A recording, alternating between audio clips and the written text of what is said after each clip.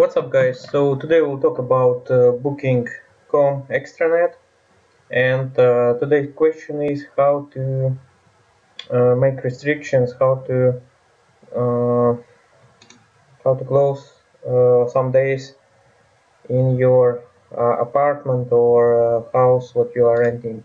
So let's open, for example. So first of all, you need to log into your Extranet account. Just use this link admin.booking.com. Then click on Rates and Availability. Click on Calendar. Okay, it's loaded, and here you can see a green, and so all red means the days are closed. This means sold out, means that reservation on your booking. Closed means if you have a direct reservation, or if you have a reservation from different platform like Airbnb, and or simply you just close that day, for maybe you are planning to do renovation or something and you closed it. So like this. So let's open August like this. For example, I would like to close Monday 28th of August. So I simply click on that day and it's closed. Now it's red and means it's closed. Okay, if you want to close many days, simply simply click day by day, or click yeah, simply click every day. Or you can also click on book edit,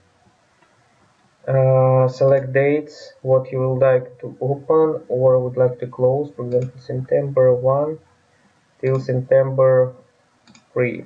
Yeah, rooms to sell, for example 1, room status, for example close.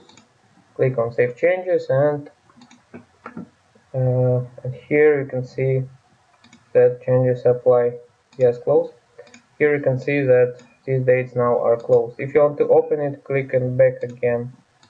Yeah, so guys, this is how it works, like very simple. And you can also manage your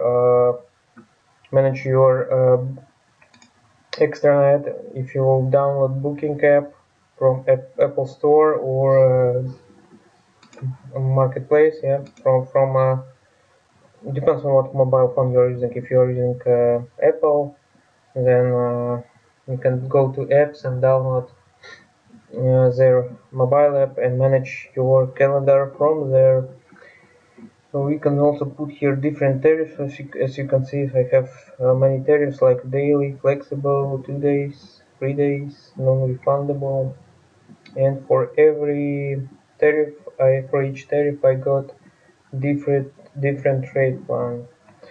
So guys, if you have any questions regarding how to manage your property on Booking.com website, please contact me and I will help you to answer all your questions, because support not always fast, but I'm here online, so if you are interested, ask me question in comment section below. Have a good day, guys. Bye.